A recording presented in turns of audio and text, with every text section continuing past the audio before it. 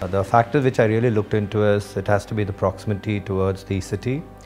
towards the airport, and some common facilities like the hospital and the best schools available in and around the project. And the first thing that came in my mind is Purva Atria Platina, which is as per my liking, and it's also in one of the best locations in Bangalore city called the Dollars Colony or R&B second stage. And when I went to the site, I liked the location as well as I liked the layout and the elevation, which really prompted me without even blinking my eyes saying that yes, I should go ahead with this project. And coming to Purva Platina, the reason why I went about that is they look at the safety standards as well as the security features for any family that stays with a particular project, including the in terms of energy savings, in terms of energy savings as well as having a good living with the same mindset of people living in the same premises, which was not there earlier, the earlier project where I was staying. So I decided, yes, this is the type of place where I want to stay, and I never wanted to have a concrete jungle where there are too many multiple apartments there, as well as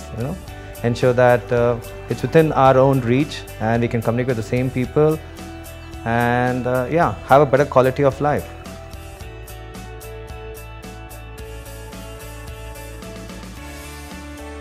Coming to the location of Purva Atria Platina, as I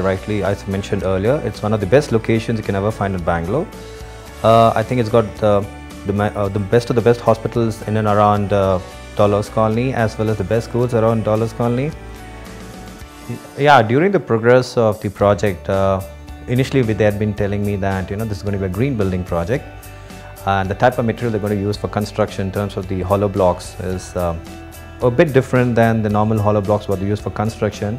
in order to ensure that even at a very high degree of temperature increase in the climate, I believe these hollow blocks will still ensure that the rooms are still cool or the apartment is still cool.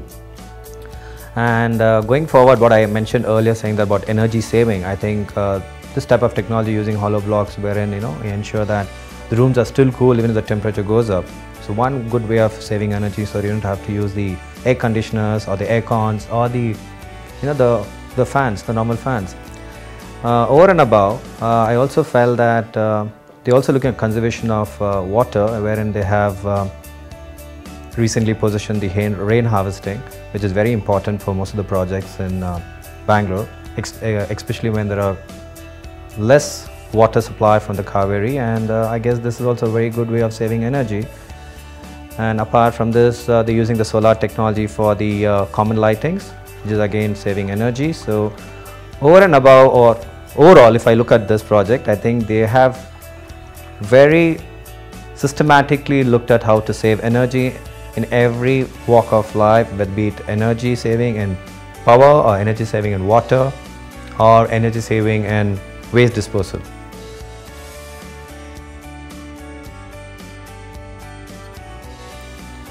And coming to the interaction with Purva team, whether the sales team or the CRM, are very friendly people, they're very transparent. I think whatever suggestions I had given them, they try and implement that.